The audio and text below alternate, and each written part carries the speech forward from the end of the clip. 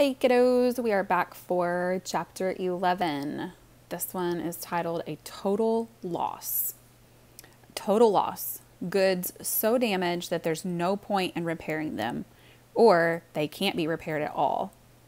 The first cup was an easy sell. The second cup, too. It was on the third cup a little girl, about 6 years old, said, "Ew, there's a bug in my drink."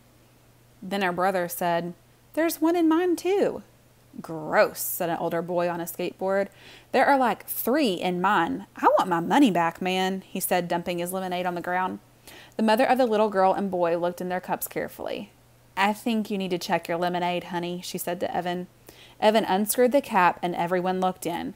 The surface was swimming with dead bugs, fruit flies, worms, and a soggy brown caterpillar. "Oh my goodness," said the mother. The boy started spitting on the ground like he was going to die. The girl started wailing, "Mommy, I drank bugs. I have bugs in my tummy." Evan couldn't believe his eyes. How did this happen? Did they crawl in somehow? They couldn't have. He had screwed the lid on tightly. He was sure of it. And anyway, 1 or 2 bugs crawling in. Maybe. But 50 dead fruit flies and 2 inchworms and a caterpillar? It just wasn't possible.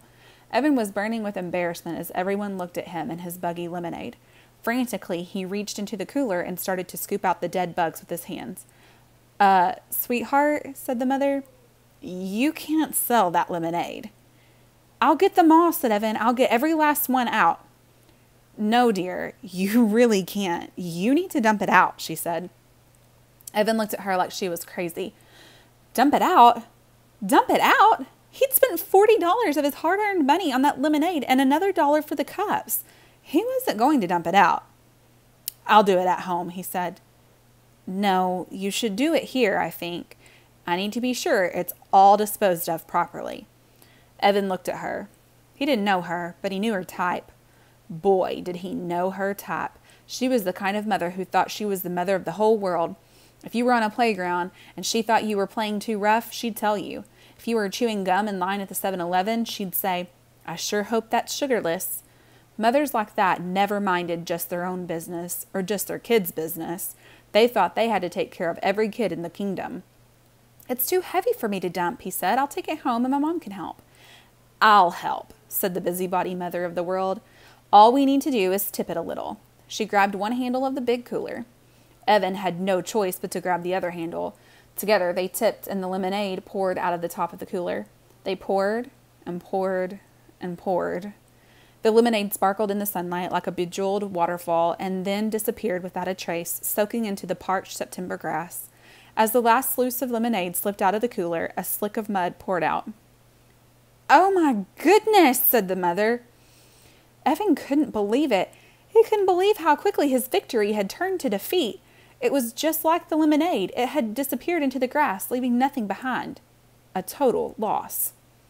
The mother smiled sympathetically as Evan returned her $2. The skateboard dude had already skated off with his refund. There was nothing to do but go home. Evan walked slowly, dragging the wagon with the empty cooler rattling inside. With every step he took, the wagon handle poked him in the rear end. Step, poke, step, poke. He felt like someone was nudging him forward. "Evan, Mom wants to see you in her office right away." That had been weird. His mom had had no idea what he meant. "I didn't call you. I didn't call anyone," she had said. "I've been on the computer." "Evan, Mom wants to see you." He had been coming up the stairs. Jessie had been in the garage. She had looked anxious. "Right away," she had said. Evan stopped walking. He stared at the empty cooler. Then he started to run. The wagon bounced crazily along the uneven sidewalk. Twice it tipped over. What did it matter, thought Evan angrily. There's no lemonade to spill. By the time he got home, he had it all figured out. He looked in the kitchen trash and found 3 Ziploc bags, inside out and sticky with lemonade. He shook the fruit bowl and noticed how few fruit flies took to the air. If he'd had the right materials, he would have dusted the cooler for fingerprints. But there was really no need for that. He knew what he would have found. Jessie was all over this one. "That rat! That lousy, rotten, stinking rat of a sister!" he shouted. He went back to the garage and kicked the wagon. He knocked the cooler to the floor. He tore up his lemonade on wheels sign into a dozen pieces. He was going to lose. She had $100. He was sure of it. And he had just 62 left. Tonight, before the fireworks, when they counted their money, she would be the winner and he would be the loser. Winner takes all, loser gets nothing. It was so unfair. Evan stomped upstairs to his room. He slammed the door so hard it bounced open again. When he went to close it, he was staring across the hallway, straight into Jessie's room. He could see her neatly made bed covered in cush pillows, the poster of Bar Harbor from their trip to Maine this summer, and her night table with Charlotte's Web at the ready. Evan crossed the hall, then paused at Jessie's door. There was the rule about not entering. Well, she'd broken the rules first. Even though there wasn't really a rule about fruit flies and lemonade, it was clearly a dirty trick. Evan walked in and went straight to Jessie's desk drawer. There was the fake pack of gum inside the key. Did she really think he didn't know where she hid it? He'd seen her slip the key inside the box when he was passing by on his way to the bathroom. Jessie was smart, but she wasn't very smooth. He'd known for months where the key was hidden. He just hadn't bothered to use it. Until now. It took him a while to find the lockbox. He checked the bureau drawers first and then under Jessie's bed. But finally, he found it hidden in her closet. Again, not very smooth. Evan carried the key and the lockbox back to his room and sat on the bed. He put the key in the lock and opened the top. Then, the moment of truth, he lifted out the plastic change tray.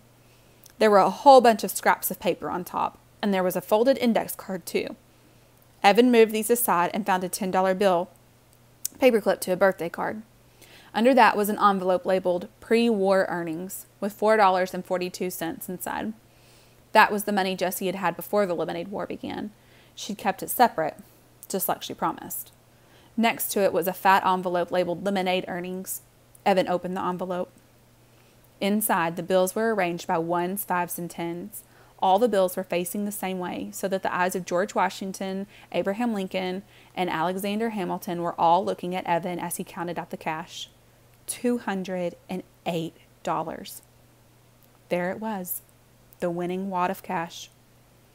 Evan thought of how hard he'd worked that week in the blazing sun and the scorching heat. He thought about the cooler full of lemonade pouring into the grass. He thought about handing over his $62.11 to Jessie and how she'd smile and laugh and tell everyone that she had won the lemonade war. The guys would all shake their heads. What a loser. Megan would turn away. What a stupid jerk. Evan slammed the lid of the lockbox shut. He stuffed the envelope in his shorts pocket. He was not going to let it happen. He wasn't planning to keep the money. Not for good. But he wasn't going to let her have it tonight. When it came time to show their earnings, he'd have $62.11 and she'd have nothing. He'd give her the money back tomorrow or maybe the day after that, but not tonight. He suddenly felt a desperate need to get out of the house as fast as he could. He shoved the lockbox back into Jessie's closet and the key back into the fake pack of gum. "Hey, Mom," he shouted, not even waiting for her to answer back. "I'm going to the school to see if there's a game, okay?" Wow, what do you think about that? Pretty crazy.